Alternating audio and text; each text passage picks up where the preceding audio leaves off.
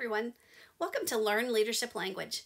Career branding coach Shelly Phillips here with a new How to Become Promotable video. It's designed for anyone who wants to catch your supervisor's attention for the right reasons and get promoted. So here's the scoop. Tactic 1. Your words matter. Like it or not, people judge you based on your words.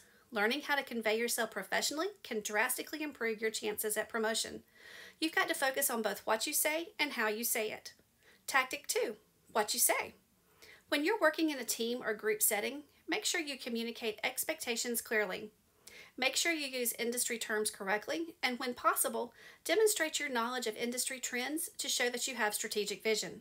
Make sure you're aware of your company's goals and demonstrate you know how your position or project can impact them. And most importantly, don't be a gossip. Speaking about another coworker doesn't demonstrate leadership and definitely doesn't make you look like you have team-building characteristics supervisors look for. Tactic 3. How you say it.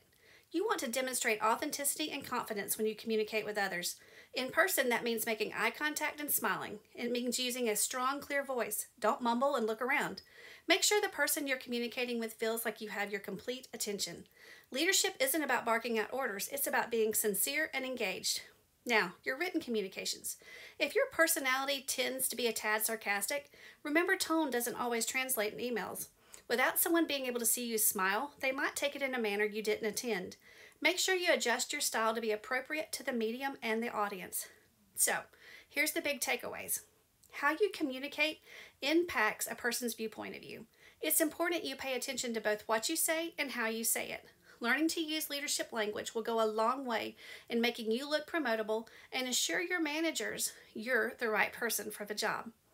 The bottom line here is that you can catch your supervisor's attention for the right reasons and not make mistakes along the way.